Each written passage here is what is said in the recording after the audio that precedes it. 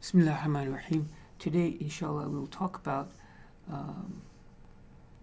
chapter 17. It's our second part in our biology course. And starting here, it's very different subjects from what we've been talking about before. Now we're going to talk about classifications of living things and how living things are classified. The world is a very big place. So how do we begin to classify things so we can try to make better sense of it? This chapter is divided basically into three parts, and this slide gives you an overview of those three parts. First, we're going to talk about how living things are classified and how this evolved, and the binomial classification system, which is currently in use. We'll talk about that briefly. And then we'll have a brief introduction to the 6 kingdoms of living things, which we're going to talk about in detail in subsequent chapters. And finally, how are evolutionary relationships determined between living things? How are evolutionary relationships determined between living things, which is a very important aspect of classifying living things.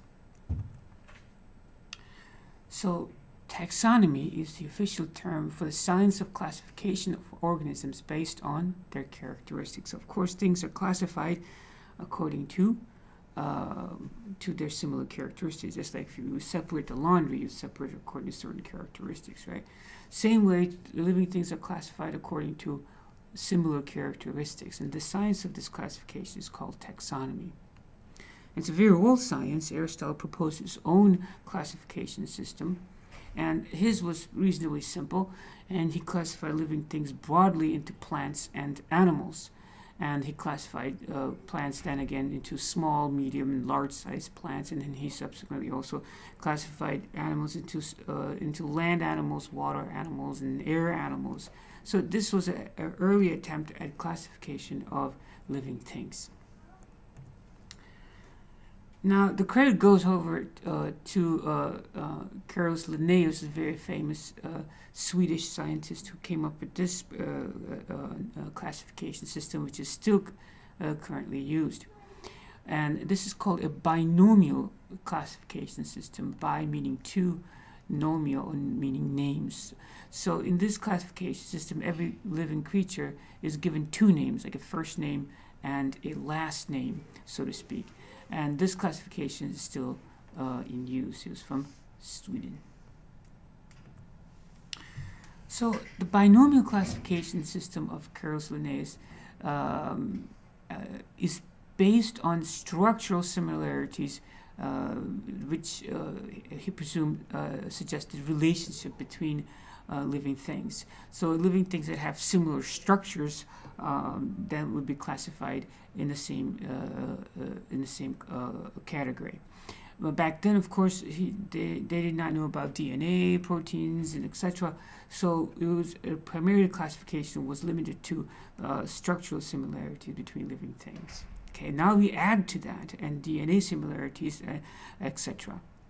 For example, in this way, bats they fly, so one might think that they are birds, but they're not birds because they have hair and they produce milk like mammals. So bats are classified as mammals and not as birds. So you look at structural similarities, not in a superficial sense, but in a more detailed sense. Because they fly, therefore they're birds, that's not going to fly, so to speak, right? You have to go a little bit more detailed than that. So then, according to Carolus Linnaeus, then the binomial nomenclature naming system, Homo sapiens is the name that's given to human beings. So human beings have a name. As I said, this is a binomial nomenclature, which means it has 2 names, first name and then last name, so to speak. So human beings are classified as Homo sapiens.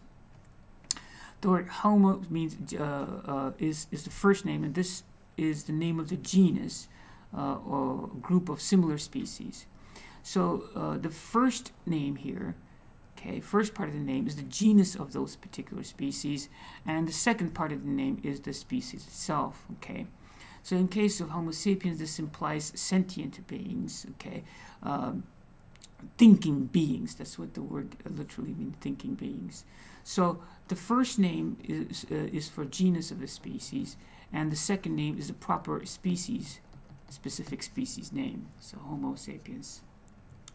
Now, when you write these binomial nomenclature, they are italicized in print. So if it's printed like it's over here, it is italicized. But if you're writing this in a paper handwriting, you would underline it when you write these names to suggest that these are scientific names. Okay, and then also notice that only the genus is capitalized. The species name is not capitalized. Only the first name is capitalized here. So the first name is the genus of the species, and the second name is the species name, so to speak. Okay. And then you would underline this in handwriting, and you would italicize that in print. Now, why do we even have these complicated names, right? Well, because common names can be very tricky and just as difficult sometimes to work with. For example, so what is the difference then between scientific versus common names? So common names can be confusing, equally confusing. For example, if you have a seahorse, which is not a horse, and it's not a horse that lives in the sea, but it's like a sea creature, a little tiny thing that looks like a horse, and so somebody in their imagination, they named it a seahorse. But if somebody didn't know that, if they come from a different country, they would think seahorse would be, trotting upon the street any time now, right? So common names have their own challenges and difficulties like that. And a species may have more than one common name in the same area. Somebody might call the same species with different names. Okay? And if you go to a different country, the same species might have different names in different languages. Right? So as many languages there would be that many different types of names for that particular species. So these are the drawbacks that the scientific name attempts to eliminate. So look at this one, for example. This is a common house sparrow. That's how we know it. But if you go to Canada or Britain or somewhere in Europe or China, this sparrow would be known by some other name. But in the scientific community, regardless of where you are in the world, this house sparrow has the same name, Passer domesticus, and everybody agrees that in scientific paper and literature, if you want to refer to this sparrow, then you would have to refer to a scientific name to avoid confusion. And that's one of the beautiful aspects of this nomenclature, is that it is generally agreed upon to avoid confusion. So this sparrow, regardless of its name in different parts of the world, a common name, will have the same scientific name in scientific literature. In this way, then, the taxonomists can agree universally on the names, and the classification system is very vigorous. In other words, taxonomists can easily distinguish between similar appearing plants. I mean, to you and I, these two, poison ivy and Virginia creeper, they might look very similar, but they are they're exquisite observations that scientists make to distinguish between different types of leaves and plant structures. So it's very easy to distinguish between different types of species. So further, classification system try to elucidate or highlight evolutionary relationships between living things. They try to highlight evolutionary relationship between living things, okay, by looking at external features or even internal features for comparisons. You can look at an organism the way it appears outwardly, but you can also look at how it looks inwardly in terms of its organelles, and even an embryological development at its different stages in life, and compare it to different living things to see if they are related. And also it tries to elucidate geographic distribution of living things, and if two living things are related but in different geographic areas, then it might suggest that one of them migrated or something happened that brought one to the other location. So these classification systems try to highlight some of the things that might be of importance to us. So in this way, dinosaurs are more closely related to birds than lizards, which are reptiles. Now, how you would outwardly think, well, how can that be? How can birds be similar to dinosaurs? If anything, the lizards look more like dinosaurs. But no, that's because outwardly a lizard might look like a dinosaur, but inside of it, it's nothing like a dinosaur, right? Whereas a bird outwardly looks nothing like a dinosaur, but its internal structure is more like a dinosaur. So when you classify living things, you just don't look at outward appearances of the thing. You also look at internal appearance. You look at the living thing in its different developmental stages. So it's a pretty extensive, elaborate science is what is trying to be suggested here. So how are living things then classified? So in this binomial classification system of Linnaeus, living things are classified into different categories, starting from the very broadest category to the very smallest category. And these categories are kingdom, phylum, class, order, family, genus, and species. Okay? 1, 2, 3, 4, 5, 6, 7. These are 7 different categories, okay, starting from the most broadest category to the most specific category. And again, there are kingdom, phylum, class, order, family, genus, and species. Now, I remember this from my high school class, actually, that a mnemonic, to remember this. King plays chess on Fridays, generally speaking. King plays chess on Fridays, generally speaking.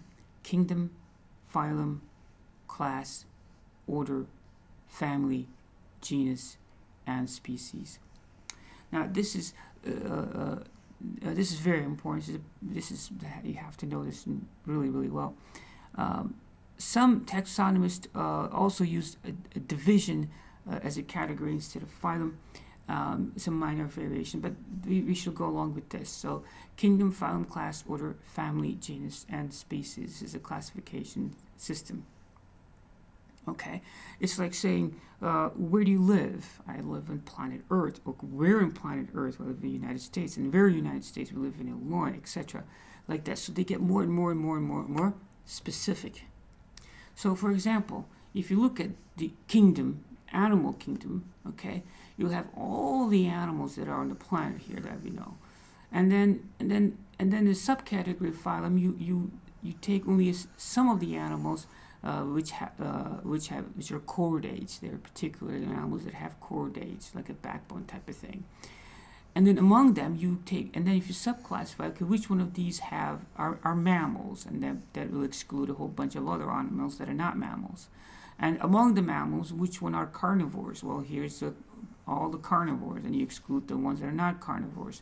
And then among them, which one have a particular characteristic, and then among which one are these, and then like this. So the categories go from the most broadest category, which is the animal kingdom. Notice this is animal kingdom, so all the plants are already excluded. And this category subsequently get more and more and more and more narrowed down into the specific.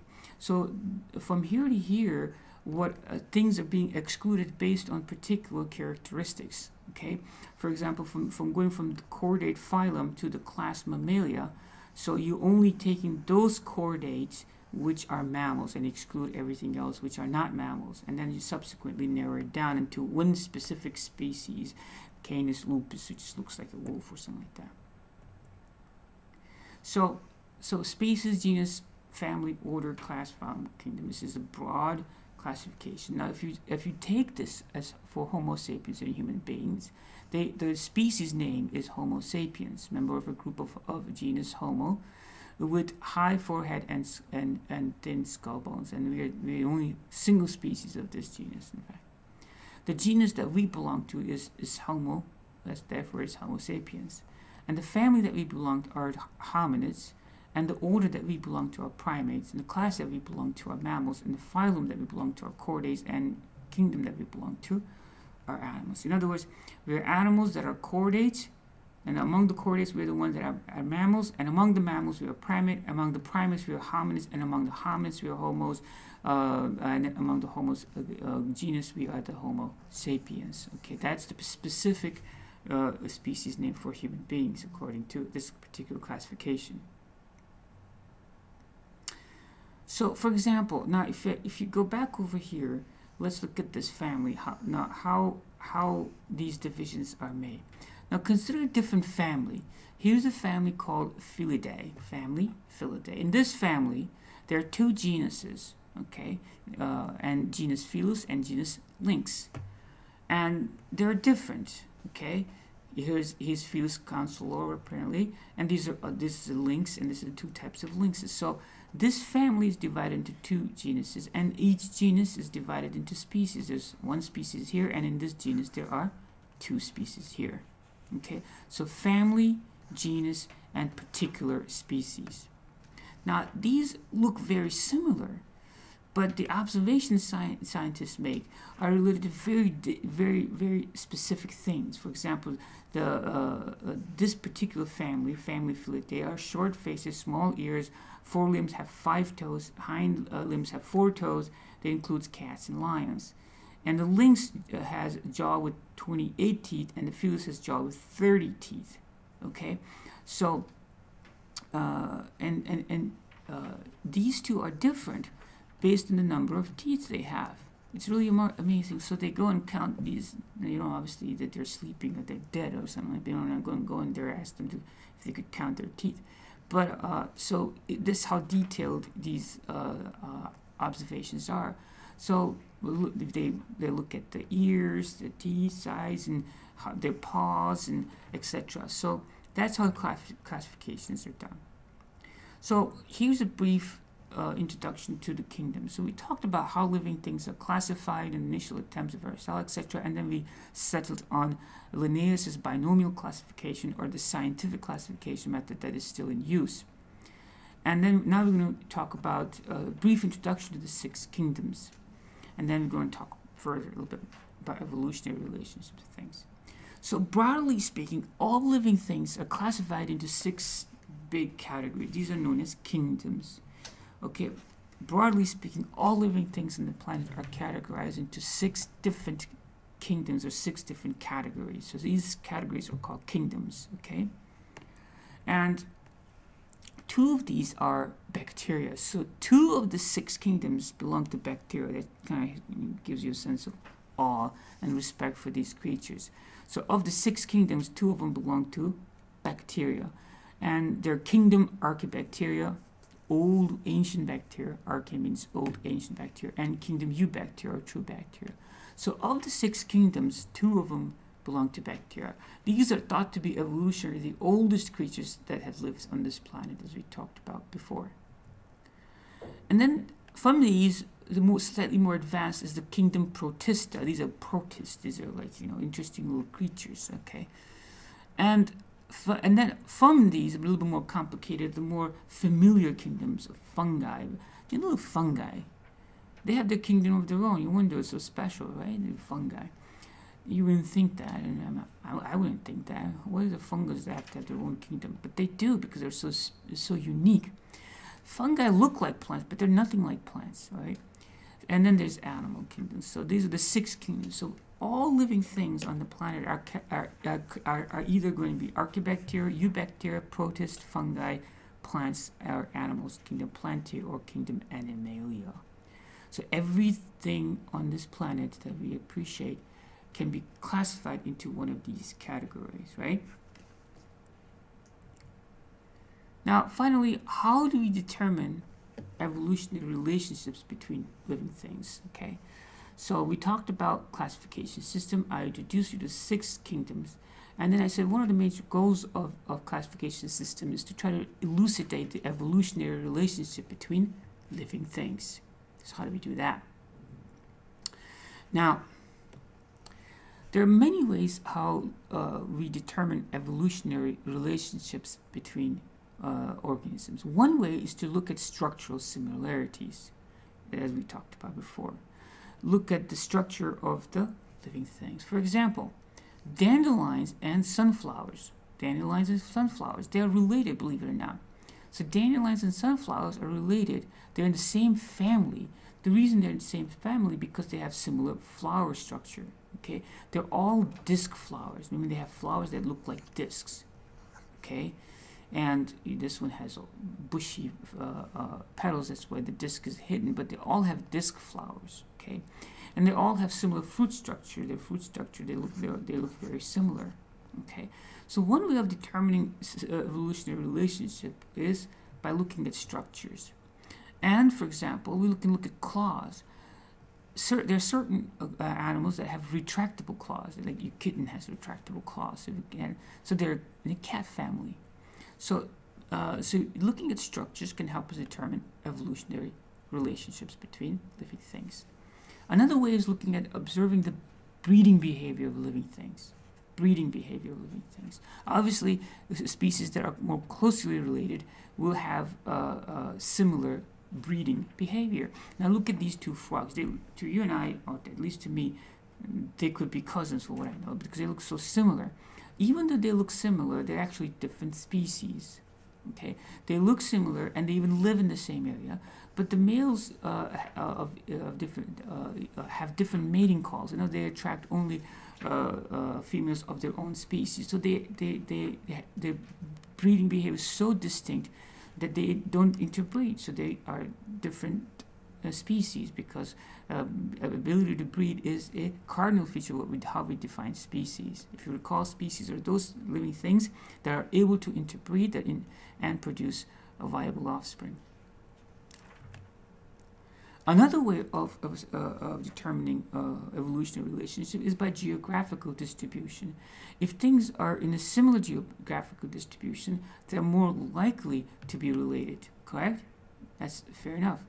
On the other hand, if you consider that the Earth was like a Pangea one time, and you notice that certain fossils of certain very similar things occur in similar areas of what is now very different geographic locations, but at one time they were in the same area. For example, the fossil of this particular organism will be found in this area. You'll never find them over here because it makes sense because they started out in that area. So when we talk about geographical distribution as to whether or not species are related, how can a species that lives in Australia be related to a species that lives in over here, for example? Because at one time the Earth was not the way it is right now. The continents were not separated as they are right now. They were together. So a living thing that's in the tip of Africa over here might be related to a living thing that's in South America. Okay, so when we say geographic proximity, you have to look at the big picture that Earth at one time was not like how we imagine how it is presently. Now we add to this chromosomal similarities. Now if you look at chromosomes, the more similar chromosomes of DNA are, you understand, the more closely related the species is. A species that has 10 chromosomes is going to be similar to a species that has another 10 chromosomes, and it's not going to be related to a species that's going to have 18 chromosomes or something like that, right? So just the number of chromosomes would help determine similarities or closeness of relationship between different species. Because of this, all of these things that you love to eat are, believe it or not, are very similar species because they have very same chromosome structures.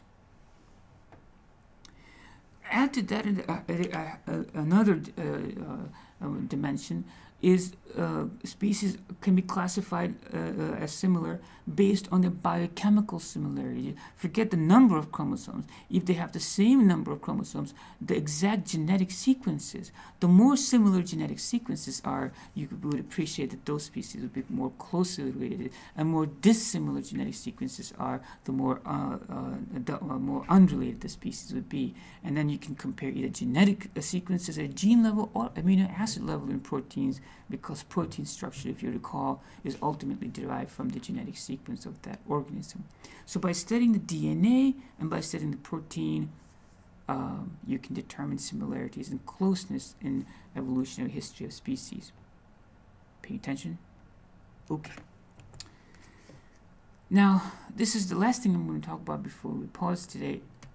And that is, by doing all of this, we can kind of make a family tree of all living things. Okay? And the family trees of living things, this is called the phylogenetic models. That is species classification according to presumed evolutionary lineage. Now, what you have to do is you have to stand and you have to repeat to yourself phylogenetic model. And you have to say it enough times so when you say it out, it looks cool and natural. Because if you say it out and it looks funny, then you know it kind of says you don't get it type of thing. So, repeat it and understand it until you're comfortable with these terms. Phylogenetic models, species classification according to a presumed evolutionary lineage. Now I said presumed because how do we know that different species didn't evolve in different petri dishes on the earth, so to speak, from millions and billions of years ago? And how come they could have evolved from different parts of the earth into different species? It's possible. But then you have to explain also the genetic similarities between species and how they all use DNA as a genetic material, etc. So this is still presumed. These are all still theories. Nobody was there 2.5 billion years ago to make accurate observations, right? But nevertheless, phylogenetic models are classification systems that try to delineate the family tree of species, like you see over here. So phylogeny is the evolutionary history of a species. Phylogeny is evolutionary history of species. One specific example of this is called a science called clandistics. This particular science assumes that there's a common ancestor of an organism whose unique characteristics are retained. If you don't assume that, then you know the living things could have evolved in a parallel fashion. But this science, cladistics, the cladistics assumes that there's a common ancestor. And if you assume that you get a common ancestor, then you can make a picture like this based on the observations by various different things that we talked about. And you make a cladogram. This is a pedigree of similar species. Hence, we can say that the modern robin that we see, the American robin, for example, here, had evolved from ancient type of dinosaurs like this. Okay?